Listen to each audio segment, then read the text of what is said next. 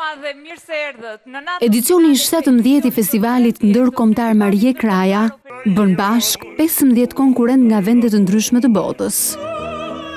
Themeluesi i këtij festivali Zanacela ndihet e lumtur që nga skena e vogël e Shqipërisë ka nisur udhëtimin shumë të rinj, jo vetëm shqiptar, por nga e gjithë bota.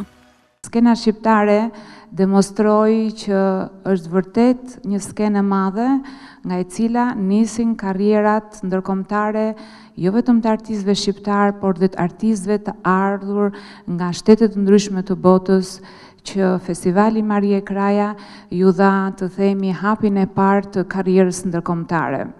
Drejtori artistik Robert Radoja premton një repertor gjithëpërfshirës të arjeve më të bukura operistike botërore të 600 viteve krimtari muzikore. Janë dy net të mrekullueshme që mund të në një koncert po e marr veten si spektator, mund të dëgjosh thesaret më të bukura, arjet më të bukura të 600 vjetëve krijimtarit kompozitorëve botëror, e dëgjon brenda dy netëve. Nuk ka koncert më të bukur. Për regjisorin Pali Kuke, ky festival edhe pse kanë kaluar vitet, mbetet i freskët, por ai nuk mund të mos shprehë edhe trishtim për djegjen e katedrales Notre Dame në Paris. Më pëlqen të them që gjithmonë është i ri festivali, sepse janë të rinj konkurrentët që vinë. Pra dëshmohet një fuqi shumë e madhe artistike për të patur gjithmonë konkurrentë të rinj, përveç atyre të ftuar shumë interesant nga skenat ndërkombëtare botërore. Plus, është padyshim si gjithmonë është parë mundësia që jo vetëm t'ju afrohet spektatorëve, ajka krijuese e muzikës klasike. Ajta themi me që jemi në këtë ngjarje të tmerrshme që ndodhi, që në një lloj mënyre festivali Marije Kraja, nëpërmjet shoqatës Kulturë Media Art, bëri të mundur atë gjën që të mos digjej kjo traditë siç u doq Notre Dame, themi. Në këtë vit orkestra do të drejtohet nga maestro me famë botërore, Martin Andre.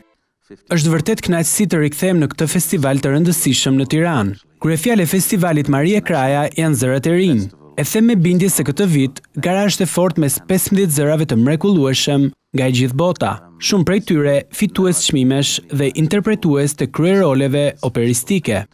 Prezantimi i dy netëve live i është besuar Orinda Hutës. Privilegj për mua të jem pjesë e këtij produksioni.